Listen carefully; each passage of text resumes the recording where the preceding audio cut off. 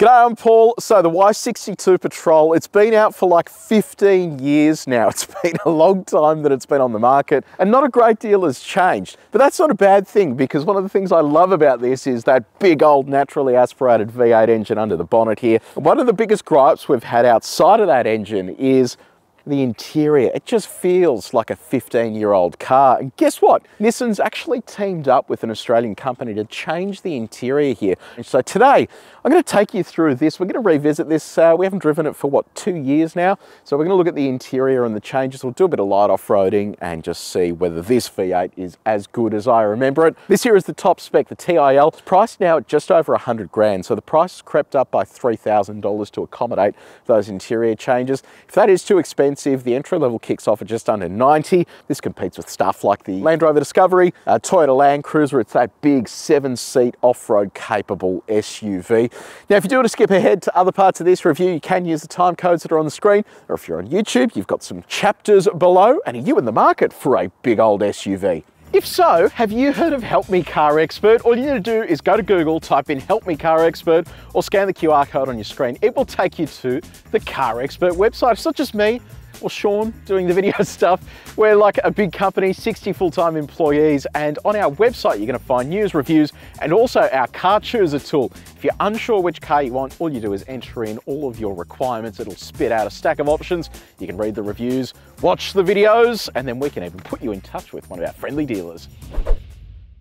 Now let's talk about the exterior. So it's interesting, this car is built in Japan, and it's built in Japan for all the other markets that get it. But they've got a different interior for left-hand drive markets, and they have two separate interiors. So we never got the benefit of that. We were kind of stuck with that old interior for right-hand drive markets. The cost of changing it was far too high, which is why they kind of just threw it to a company here in Australia and did some work on it. And interestingly enough, if you have a look at the rego on this car, it's almost the exact same as the car that we reviewed 2 years ago, which means they must have been working on this now for the past couple of years to sort of refine it, tune it, get it all working. So interesting stuff. Now, external. Colours are $750, so not exactly the end of the world, but you get a nice little palette to choose from, so it doesn't look too sort of austere and boring. I do love, in contrast to this, what the Warrior looks like, and we did a review on that a little while ago. The link is in the description below. Love that it's got the side pipes, it's lifted, it just looks nice and mean. So you've got the executive corporate look, or you've got the crazy Warrior look. Chrome down the front here with a big Nissan logo just there. You've got full LED headlights with LED indicators and daytime running lights. A washer there for those headlights, and then fog light down the bottom. Around the side here, you're sitting on a set of 18-inch alloy wheels. You've got a machined finish on the outside there and piano black on the inside. Now it is interesting, when we go for a drive, we're going to measure this, but I'm noticing a bit of road noise from these tyres. So they're a sort of dual or all-terrains. It sounds noisier than I last remember this. So we'll see what it's like up against our calibrated sound meter when we go for a drive. But just an interesting one to keep an eye on. I noticed it at highway speeds. V8 badge there, and then Patrol up here. There is the next generation of the Patrol coming. So we know that that's going to get a twin turbocharged petrol V6. Gone will be the V8. So that shouldn't be too far away, hopefully in the next year or so for the Australian market. But given they've just updated the interior to this, I suspect it probably isn't going to be as soon as we think it is. Because if you've spent all of that money doing the interior, it's not as if the new Patrol is going to come out next week and then they're going to have it on sale. They really want to amortise the cost and get some value out of the changes they've made there. Indicator here, no 360 camera. They have improved the camera as part of this interior change, but unfortunately, no 360 camera available. Some side steps here for getting in and out. Wish these were out a little bit further. I do notice when I'm sort of trying to climb into the car, they're a little bit awkward there. And when it's wet, you don't really want to stand on them to climb in because you haven't got much room to secure your foot. You might sort of slide off and hurt yourself. So it would be nice if they could just stick out a little bit, maybe something for the next generation car. Chrome door handles there, privacy glass, you've got roof rails up the top there, and then come around to the back with me. Now around the back, you've got full LED tail lights, Patrol, individual lettering along there with a Nissan logo. Sorry the car's so dirty, it has been bucketing down this week. Today is like the first sunny day we've actually had in a while. and it is very cold. Brake light integrated up the top there. Now it is worth pointing out this does have 3.5 tonne brake towing capacity, but if you do 3.5 tonne worth of towing, you're going to be putting around 350 kilos of weight on the back of this, which is going to eat into your payload. So you're going to be down within that sort of 300 kilo range pretty quickly, and you're going to eat into that again if you do have passengers and luggage on board. So worth keeping that in mind. The Warrior has an upgraded GVM, so if you do need that extra capacity, you still want that off-road stuff, perhaps it is worth having a look at the Warrior instead. But let me know in the comments section below, what do you reckon about this design? Do you think this has dated well? I think it has. 15 years on. I think it actually still looks pretty decent. So let me know what you reckon in the comments section below. Welcome to the interior of the Patrol. All of this looks familiar, except this center section, and then a couple of other things as well. So I'm not going to go into a huge amount of detail on the stuff that's the same, because it really hasn't changed for quite some time. That means your sort of old school Nana wood grain through the center here on the top sections. That was actually the stuff they improved in the Warrior. They got rid of all this stuff and sort of darkened it out and just gave it a bit more of a modern vibe. But anyway, the rest of your sort of main touch points are the same. So steering wheel, gear shifter, that's all sort of carryover. Big changes though are through here. So up the top now, you're going to notice a storage hole here, which is where the infotainment used to be in the pre-updated model. So they've now moved the infotainment down here. The infotainment system was really old school. So old school maps, no Apple CarPlay, no Android Auto, no digital radio. It really was just stepping back in time in terms of the way that it works. So that has been turfed. This has come into its place. Now, all of this work has been done over the past couple of years to really modernize this interior. And tell you what, it has absolutely transformed the way that this car operates as a modern vehicle in 2024. So 10.1-inch display down here. This accepts a lot of stuff. So while it may just look like a big screen, they've gone to the effort of putting shortcut buttons down the bottom, a physical knob there for volume changes. In addition to that, they've also updated the sound system. So gone is the old Bose branded sound system, and inserted is a new Infinity branded sound system. So speaker count has been reduced to 6, which seems like a step backwards, but the sound system itself is actually fantastic. So they've done a good job of integrating that within that head unit. Apple CarPlay and Android Auto, both of those are wireless, really fast, easy to use, no dramas there at all. I think probably the most exciting thing though is not only the inbuilt satellite navigation, which you get with the vehicle as standard, so that's all sort of pretty straightforward. It has traffic management, all that sort of stuff. Have a look at this. You get HEMA maps as well, so you get a 1-year subscription free of charge. Now, this is really cool if you're into your off-roading, because HEMA maps are designed specifically for off-road driving. You even have the ability to run on-road maps, but also look at adventure. So this basically will tell you where people have been previously and the things that you can actually do in that area. So you can see those little symbols there, like a little off-road track. You click on that, then it tells you what it is and what it's about and how to get there. So this is really fantastic if you are into adventuring and you want to get around the place and see what is happening around the place. So that's a really cool setup. Now, in addition to all of that, you now also have AM, FM, and DAB digital radio. So that's been integrated into that system. This also has the ability to connect Wi-Fi as well, so you're getting internet connectivity for features like those maps. The other massive improvement here is the reverse view camera. Have a look at this. I mean, that is about 1,000 light years better than the old version. The old one looked like you were literally looking through a potato. This is incredibly crisp and very sharp, and minimum equipment you need on a vehicle this size to actually see what is going on behind you. So really cool to see that they've upgraded that as well. In addition to that, they've also changed this to a digital rear view mirror too. So it gives you better visibility if you do have the third row active too. Move some of these buttons as well. So you'll see hazard lights there, rear cooler there. Charging, they've thought of that as well. So USB-A and USB-C. So you've got a couple of different options there. They've also integrated a wireless phone charger here as well, a 15-watt charger. So it's actually decent. You're not just going to have your phone sitting there and nothing is happening. The only thing I don't love about this is it's like an abyss. And if you're anything like me, not that I'll admit to going to McDonald's, but if I do get takeaway or someone in the car gets takeaway, you could kind of just drop food down there and I don't think you'll ever see it again. Really hard to reach down there, so that's probably something that needs to be thought about as well.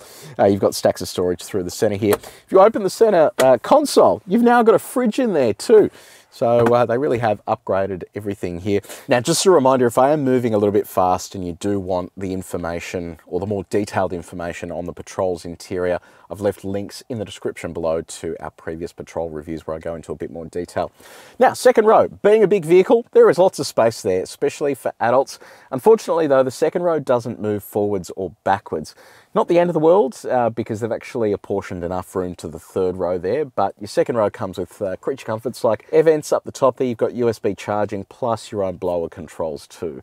Can also access your glove box or the center console from the back as well. So a little creature comfort there. Third row. Surprisingly, you can actually fit adults in there. Typically with these vehicles, it is a bit of a struggle to get an adult in, especially when the second row doesn't move, but you can fit adults back there. You've got cup holders there as well, plus your own air vents too. Now, when it comes to boot space, you actually have a decent amount of room behind the third row, and it expands to over 2,500 litres when you drop the third row and the second row as well. So this is a certified mega people and thing mover. Okay, so we've just hit the road in the Patrol. Look, I'll keep this sort of high level given we've already reviewed this car, but I know it was a while ago, so I'll try and just keep it to the stuff that is most interesting. And that probably begins with the engine. So naturally aspirated 5.6 litre petrol V8. It's 298 kilowatts of power, 560 Newton meters of torque, and that's all mated to a 7-speed automatic transmission. Probably my favorite thing about this car is you stand on it and it just moves straight away and it makes the best sound. It is such a good sounding engine, and if you think back 15 years when this came out, a V8 engine was a thing. These days they're hybridized, they're turbocharged, they're muted, there really isn't much going on with them, whereas these guys have stuck with it. It sounds unreal, it's very smooth, and you know, it just ticks all of those really good boxes. Now, obviously you will pay a price when it comes to fuel economy. They claim an average of over 14 litres per 100 Ks. We are currently sitting on 13.8, so we're actually under that number. I have done a fair bit of highway driving in this, so it will bring that average down, but you know, you're not buying this and expecting it to be highly efficient, and given that it is, what, 30 grand cheaper than an equivalent Land Cruiser, there is probably not much chance you're going to have 30 grand worth of fuel spent on this to make up the difference. So I think that this is a really solid package there in terms of the drivetrain. Now, it's a full-time four-wheel drive system, so it's constantly sending torque to all four wheels. That means that you do have generous amounts of traction. Where it is let down a little bit though is tyre noise, and I'm noticing a fair bit of tyre noise from these all-terrains. Didn't notice them previously, and it is mainly on highway driving, coarse chip surfaces where you do notice that noise coming into the cabin. This is how it went up against our calibrated sound meter. If you do want to see how the Patrol compares to other cars that we've tested before, have a look at the link in the description below. Now, in terms of driving in and around the city, look, the ride is pretty good. The steering is overly assisted, so it's still a hydraulic steering rack, and I did notice the other night when I was trying to get this into a tight park that it does load up a little bit if you are turning it a little too quickly over sort of left and right there. So one of the downsides of a hydraulic steering system, not the end of the world, but I suspect the next gen of Patrol will actually go to an E-Pass, which is an electrically assisted steering rack, to just make that type of maneuvering a little easier. Now, this is a big vehicle. We're talking close to 3,000 kilos curb weight, so there is a fair bit of mass there. A lot of that is in the fuel tank as well. It's well over 100 litres in size, so you're adding that extra weight. But let's see what it's like across our sine waves here. So we do this at 130 to see what the body control is like. Okay, here we go. There's 130. Yeah, look, it is a little bit bouncy, but it's actually really not that bad. You do have a lot of mass tying this down, so it doesn't really sort of move around too much. It has a bit of body roll, which we'll see shortly when we go for a faster drive, but for the most part, if you're driving out on the country, you're hitting those continuous undulations. You're not going to get, you're not going to feel nauseous or anything like that. Now, bumpy road time. What is it like here at 90 k's an hour on the worst road in Australia? It's just full of corrugations and potholes and just general nastiness. We've got a condensed sine wave here as well to see what it is like with high frequency set of bumps. So here we go. yeah, that feels really nice and solid. Very impressive. Now, I do like here in terms of visibility, I have great visibility down the front there. The wing mirrors are nice and big, but I've got this digital mirror here. So the quality isn't amazing, but it does give me some extra visibility out the back that I didn't have previously with the third row active. So very handy thing to have. Okay, so there is no sort of sport driving mode, but let's go for a bit of a fang around the track and just see what this feels like. Most people aren't going to be driving like this, I get it, but we test all the cars in the same way. Oh yeah, a bit of body roll there, but let's see what it's like out of here. Oh, this engine is so nice. It's actually pretty good. You can just lean on the throttle there and it just keeps pushing you along that torque band, and it picks up speed really impressively for a, you know, almost 3-ton vehicle. And it's sort of moving along really nicely. Brake pedal feels good as well. Yeah, steering is just dead. There's not really a great deal of steering feel there, but again, I say this 15-year-old platform, it's actually doing remarkably well for such a big and old vehicle, and that V8 definitely helps. So yeah, look, it's not a corner carver, but it is still good fun to drive nevertheless. Okay, time to do a little bit of performance testing. See how this big bus moves. So we're going to go 0 all the way through to 120, so we can get our 0 to 100 time and also our 80 to 120 overtaking time. Turn traction control off, dial up some revs, and we'll see how we go.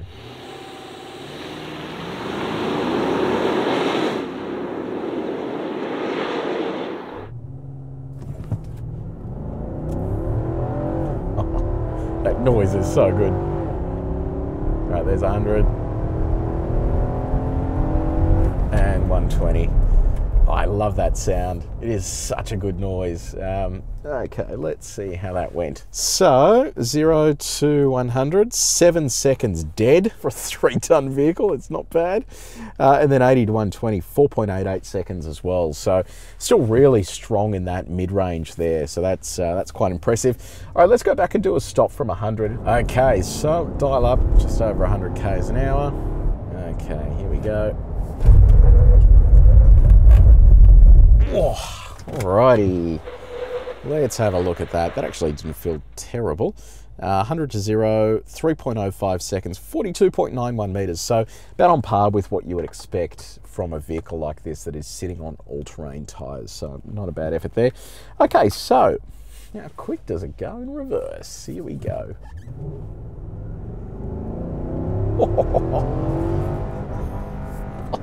Just over 70 k's an hour. That is so cool. Okay, time to do a little bit of light off-roading. Kill those parking sensors. I'll run you through the high-level specs here, and we'll start with the numbers first. Just over 270 millimeters of ground clearance, so that is an absolutely whopping amount. It's a full-time four-wheel drive, but you can actually manually lock it into four-wheel drive high range, and in that setting, it's going to be sending 50% of torque to the front axle, 50% to the rear, so you have an even split there between the two. And then you also have low range. You have an assortment of drive modes here: rock, snow, sand, and on-road, along with a hill descent control and a rear diff lock. Approach angle 28 degrees, that is the angle of the face you can approach before you hit the front of the car. Departure angle just over 26 degrees, which is the same but in reverse. Then you've got a weighting depth of 700 millimeters, so still pretty impressive specs for a vehicle that is of this vintage. So what we're going to do, we're going to go over our offset mogul first. I'm just going to leave it in auto mode. This is where we test traction control systems specifically for rear wheel drive. Given this doesn't have a rear wheel drive setting, I'll just leave it in auto. We'll see how it goes with traction control on and how well it manages that. Then we'll come back around and do it again, but in four-wheel drive high range in the opposite direction where it's a little trickier. Okay, setting off for our offset mogul to start with. They've recently fixed all of this, so it's probably not going to be overly eventful, but we'll see how we go. I'll try to dig it out a little bit. Okay, so we'll just drop the rear wheel into there. I'm just going to lean on the throttle. We'll see how well it manages. Okay, there we go. Rear wheel is in that little rut. I'll lean on the throttle. Okay, so there it is there. Absolute piece of cake. Yeah, look, unfortunately, because this has been leveled out, it is quite simple for a vehicle like this that has permanent four-wheel drive to get through there. If this was rear-wheel drive, it would be a different story, but because it's four-wheel drive, sort of walks through there with these, and I suspect it's going to be the same story when we're going back in this direction, but we'll lock it into four-wheel drive high range anyway, and we'll see how well this performs. So you can see that changing on the screen ahead of me there. Okay, so I'll line up these holes. Okay, so in this scenario here, I'm going to drop that tyre into the hole at the back there. And the whole idea is that we've got two wheels here that have limited traction, and we're going to be relying on the car's traction control system and four-wheel drive system to get it out of this little hole here. So I'm going to lean on the throttle now. I can feel it pushing up against that bit of concrete. Absolutely no dramas at all. Yeah, look, like I said, this has been leveled out, so it is much easier than it was last week. But in saying that, Patrol is incredibly capable off-road. So we'll go over to our hill now, where it should be a little harder given that it has been raining here, and that should be a little slick. Now it's hill time. So we do this one in low range. The whole concept is that I'll do the first run through just with constant throttle, and then I'll come back around again and try and come to a stop and then take off from a standing start. So I'll pop this into low range, and I'm also going to switch the rear diff lock on. None of these settings are really appropriate for what we have here. We've got sand, snow and rock, and it's none of those really. So let's just see how it goes with constant throttle to start with. Here we go. Oh wow, it's already slipping, and we're literally at the bottom. I'm going to come back and just try that once more. Yeah, that is really surprising. Okay, given this is on all terrains as well. Here we go. All right.